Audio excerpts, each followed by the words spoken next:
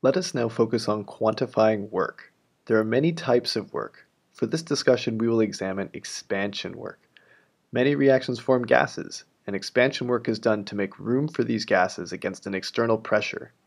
The work done by the system is quantified as the integral over the initial volume to the final volume of minus P external times dV. This integral is illustrated in the figure on the bottom left, which depicts a before and after scenario of a gas expanding by a certain volume against an external pressure. There are two notes.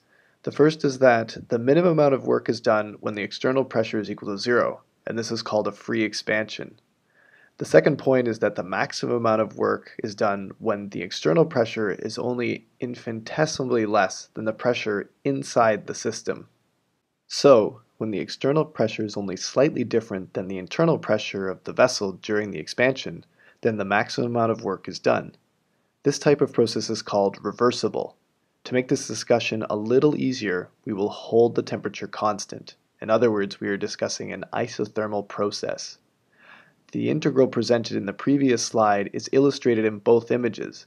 In the left image, the external pressure, which is plotted on the y-axis, varies gradually where the external pressure is set to be a little less than the internal pressure at each step of the expansion of the gas.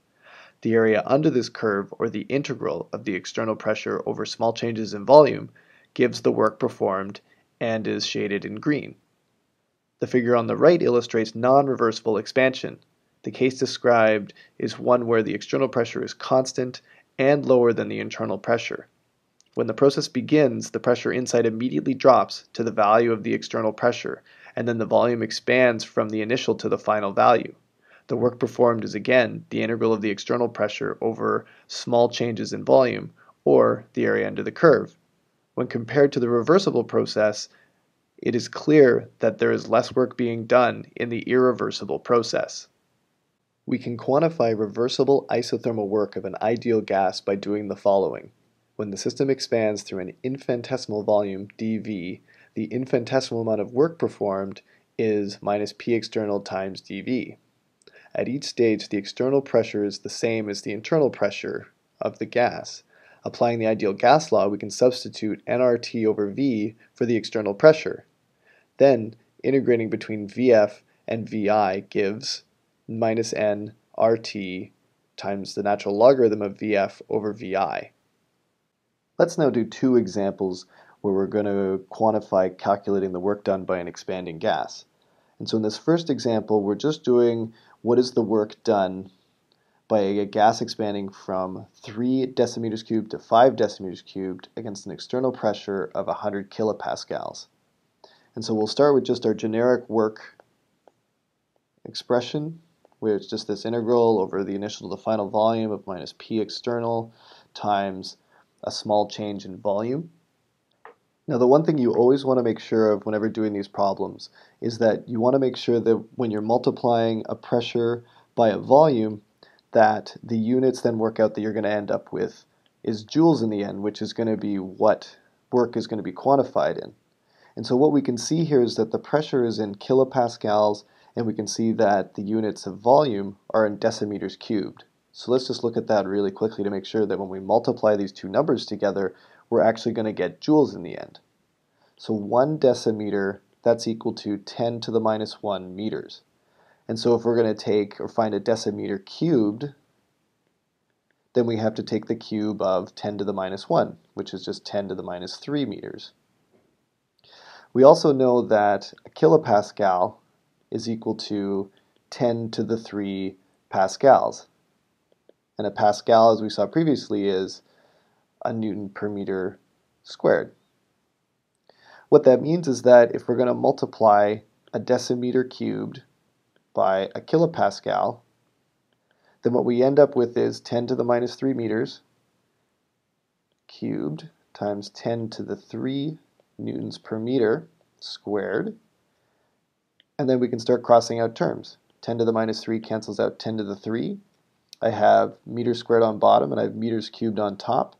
And so that means then the units that I'm left with is a Newton meter, or a joule. So this means that when I go through this calculation, I can directly plug in the 100 kilopascals and the decimeters cubed term that I get out of doing this integral, because when I multiply those two numbers together, I will get a joule. So let's perform this integral. Work is equal to, well, my VF and my VI, that's between 3 and 5. My external pressure is 100, and I'm integrating over dV. Here I have a constant inside my integral, so I can just pull that out front. Work is equal to negative 100 times the integral between 3 and 5 dV. Well, the integral of dV is just going to be equal to V. And so then that's going to be evaluated between 5 and 3. I apply my fundamental theorem of calculus.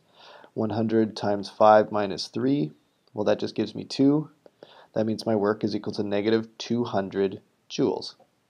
Let's now look at a slightly more complicated example.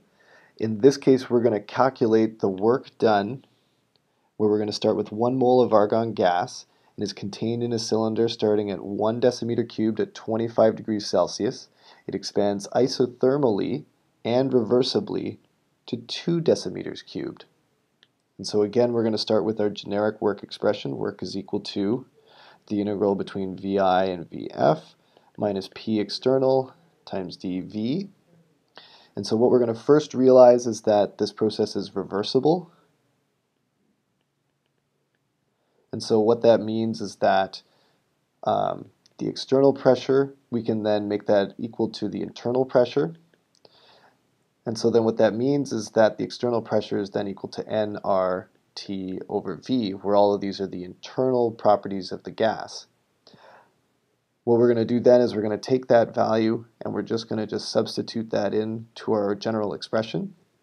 And so then now we can write work is equal to, well, my initial volume is 1 decimeter cubed, the final volume is 2 decimeters cubed. We have minus nRT over V times dV. What I'm going to do is I'm going to pull out a bunch of constants. So I can pull out the negative sign, I can pull out the R, the N, and I can also pull out the T, because remember we have an isothermal process, so that means that T is constant. So that can also come out of my integral. And so all I'm left with is between 1 and 2, we have dV over V. And as we've seen, if we do the integral of 1 over V, once that's evaluated, that just gives me the natural logarithm of V, and that's evaluated between 1 and 2. So at this point, we just apply the fundamental theorem of calculus. W is equal to nRT ln 2 minus, and I'll put these in brackets, minus nRT natural logarithm of 1. And so in this case, I can pull out a minus nRT, and what that leaves me with is natural logarithm of 2 minus the natural logarithm of 1. And so then that just becomes the ratio of 2 over 1 inside this natural logarithm, which in the end is just the natural logarithm of 2. So now at this point, we're going to start plugging in actual numbers. This N, that's just the moles. This T, well, that's the temperature in Kelvin. And that this natural logarithm, even though I've got a volume over a volume, but since I've got volume over volume, those units cancel out. So this is actually unitless. And the reason why I'm going into this discussion is because our last value that we have to figure out here is our R. And there are many different types of R.